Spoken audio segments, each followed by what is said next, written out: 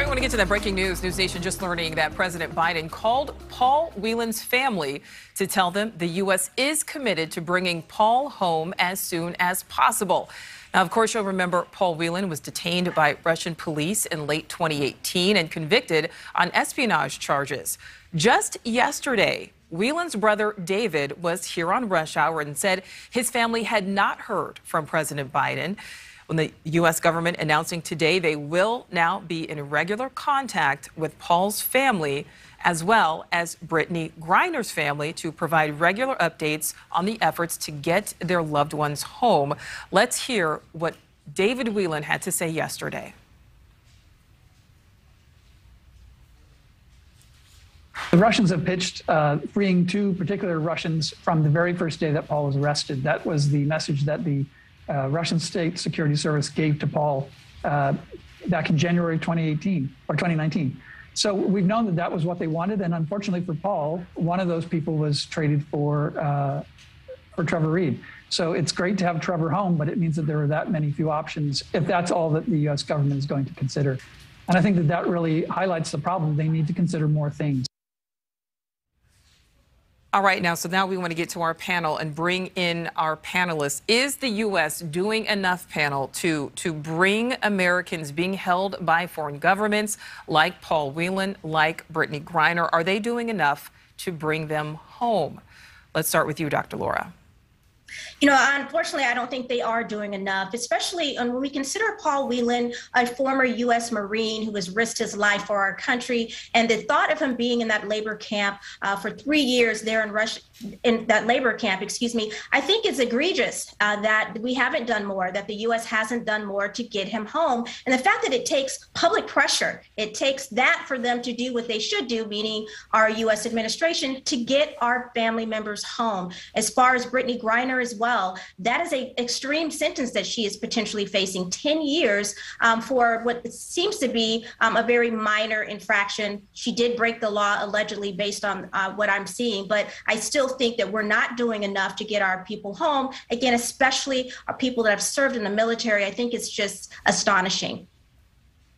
Yeah, you know, when you look at this, you realize that there are costs to putting forth an image of political weakness on the world stage. And I have to say, I think that's what we're seeing here. Certainly the previous administration, whatever your views on them, was much more effective in bringing home these kind of people who had been detained, who had been imprisoned in foreign nations. So whatever you thought of the Trump administration, they were very effective at that. We saw, for example, the ASAP Rocky case, who was detained in Sweden. And so I think what we're really seeing here is a bit of effectlessness, and it seems disjointed, it seems disorganized, and there doesn't seem to be a real effort to protect America's image, project a position of strength on the world stage. And I think that's probably it's certainly concerning for these families, but there's also the concerning element of this is, what does this tell our allies? What does this tell the rest of the world about what America's position is right now when we don't make these efforts? Well, you know, and panel, I want to step in here really quick, Jason, before we can continue the conversation, because I want to make sure that we also bring in the Brittney Griner the portion of this as well. I know just in the last hour, the WNBA, her wife, Brittney Griner's wife, Reverend Al Sharpton, and WNBA players, they all held a press conference. It was here in Chicago. They're urging mercy and leniency for Griner. And of course, we know that she pleaded guilty yesterday to drug charges. She now does, as Dr. Laura said, face up to 10 years in a Russian prison.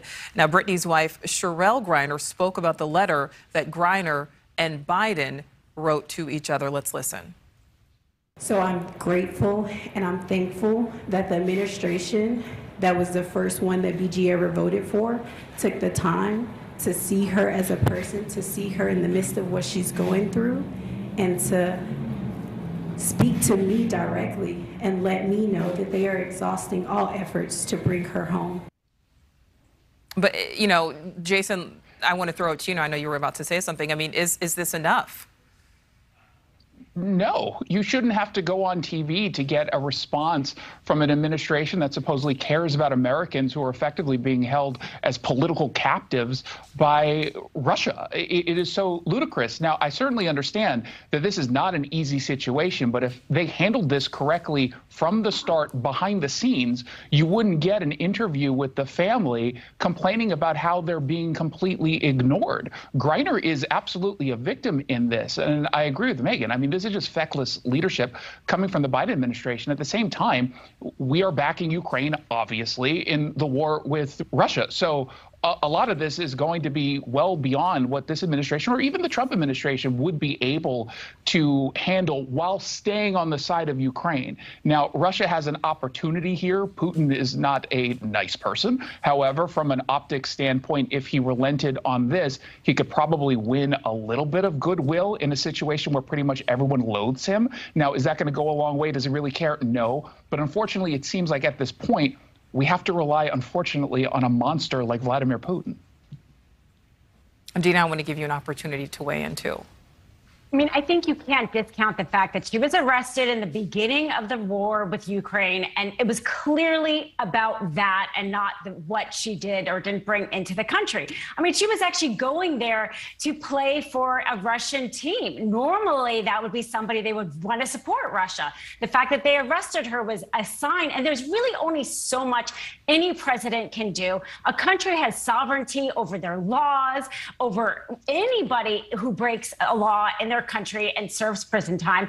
Really what they do are prison swaps, and Russia's willing to do a prison swap, but the one they want released is this arms dealer who's called the Merchant of Death. You know, this is why the administration wants to couple her release with Paul Whelan to make it maybe a little bit easier to swallow, to have this prison swap. But there's really not that much anyone can do to force a country to release somebody they think has broken the law in their country.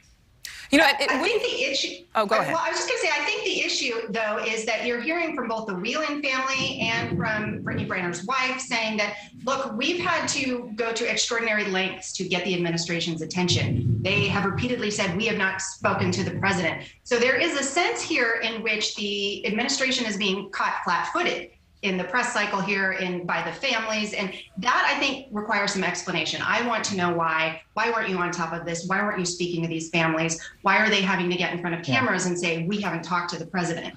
Well, that was actually what I wanted to say. Believe that this president is working as hard as he can on this, and prior to him speaking out was working as hard as he can. We get that every time. The baby formula shortage. Oh, we've been working 24/7 on it. No, you weren't. And he clearly was not working on this either. And I will say, though, you know, David Whelan yesterday, when he spoke to us, he did say that, you know, the family had not up until today heard from President Biden, but he also said that he did not blame the president, saying that he knew that the president had so many other issues that he was also dealing with. So he did give that diplomatic answer when I asked him that question. Okay, panel, we're going to move on. Thank you for watching. Go to newsnationnow.com to find NewsNation on your television provider. And don't forget to click the red subscribe button below to get more of NewsNation's fact-driven, unbiased coverage.